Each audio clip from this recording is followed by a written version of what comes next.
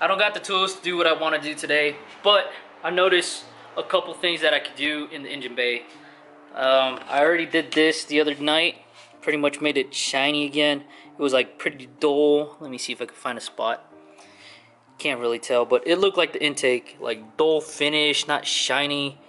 The strut bar I kind of touched, so it looks kind of crappy right now. But it was shining.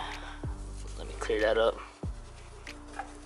But yeah, so pretty much what I'm gonna do today is shine up the intake, make it all shiny again, and not so scuffed up and dirty the way it looks right now. Alright guys, so basically my intake's a two-piece intake.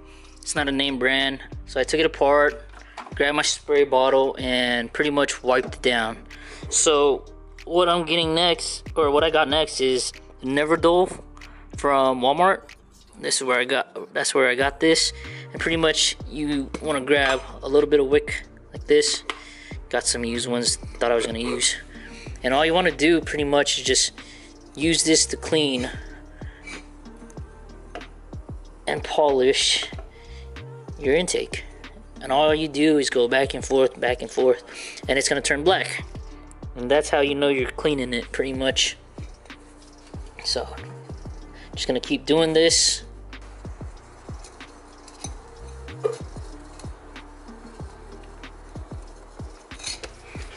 That's how it looks like when it's wiped up with that. Grab the towel and watch it shine.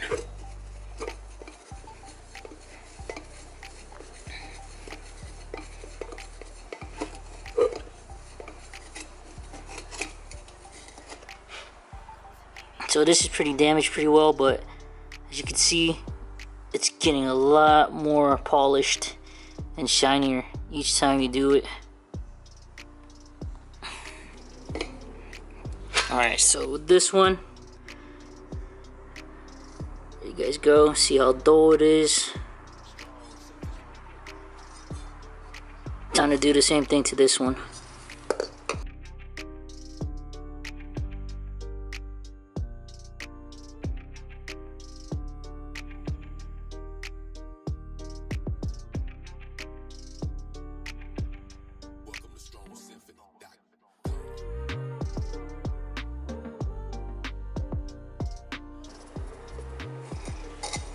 So I pretty much only polish the side that it's gonna be facing everybody. Why polish the whole thing? I mean, if it was name brand, most likely, but it's not. So I got that all polished up. Now we're gonna just wipe it. Let's see how it looks.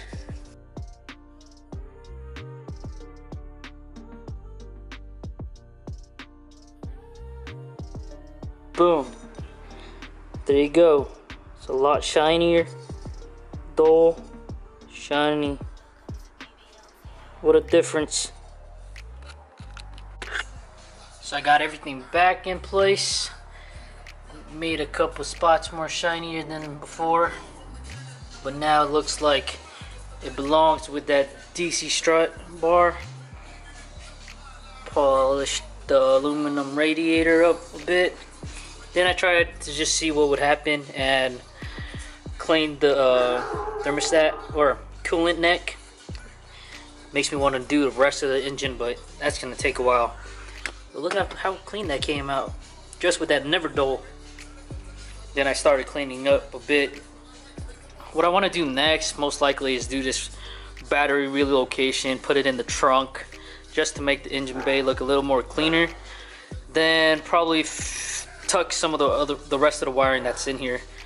Previous owner had some of it tucked, but there's still errors that needs to be addressed, like this whole chassis ground needs to be fixed. I don't know what the hell is going on with this, but it works, so I'm not touching it yet until I got all the right stuff.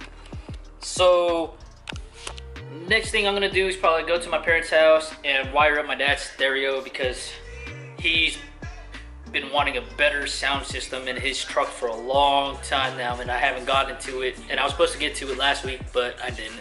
So I feel like it's time to go and do that, make a video of that, since this was a little bit too short. So catch you guys over there. Alright guys, so I'm here at my parents' house, and what I'm gonna do is pretty much install this in my dad's car. This was in my wagon to power my 2 front speakers until I got the 4 channel. But now that I don't got the wagon and that car came with sound system, well, at least the subs, I installed the amp. I'm gonna install this into my dad since I don't need another amp. I got this replacement one as well, just in case something happens with that. Knock on wood, nothing happens.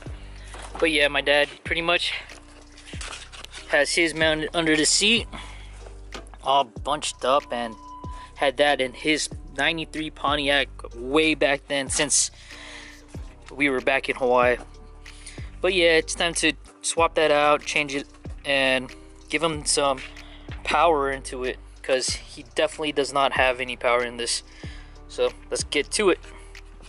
Okay, so what you guys want to do first before touching anything electronic about in the car, you want to disconnect the, of course, the negative battery. Let's see, that's pretty loose already. Can't get this off. Alright, so take off the negative lead, move that out the way. Now you can start messing with the parts in here.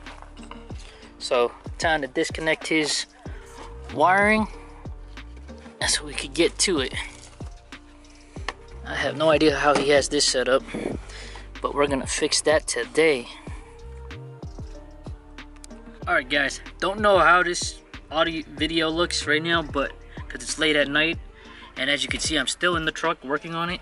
So I got all my dad's stuff hooked up right now, and basically his head unit, his old head unit, was not making the subwoofer bump at all.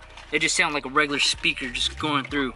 So throwing in my old head unit, having the subwoofer connectors hooked up to it, because this had the 3-channel output, rear, front, and subwoofer. His old head unit had the same thing, but I think something got fried in there, because you had to connect a ground to make it sound better without a buzz noise. Anyways, got everything hooked up now and about to test this out to see if it works, but don't know where the key's at. Hey Dad, where's the key?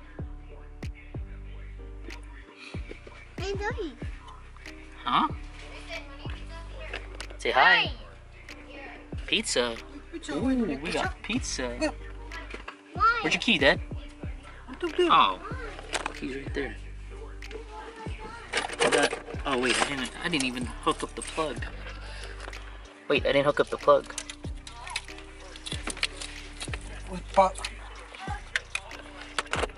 I got everything all hooked up. Wait. Oh. Alright guys, so it's like almost 10 p.m. and we've finally got my dad's sub working nicely. He's probably gonna get copyrighted for this, but nope. Just using this for testing purposes. But my dad got a little truck speaker, subwoofer. I'm not really a fan of it. I rather put like a big box in here so it could really bump. But he had that thing since his Pontiac, 1993 Pontiac days, so he ain't changing that up. He's gonna put a second one in, most likely, because it's starting to bump. His audio sounds a lot better, and the head unit just looks nicer too. So it's not that jank green that Pioneer he had before. But yeah guys, so just gonna put everything back together, got this done. I'm gonna catch you guys in the next video. Peace out. Don't forget to like, subscribe, and hit that notification button for more YouTube videos to come. Alright, peace out YouTube.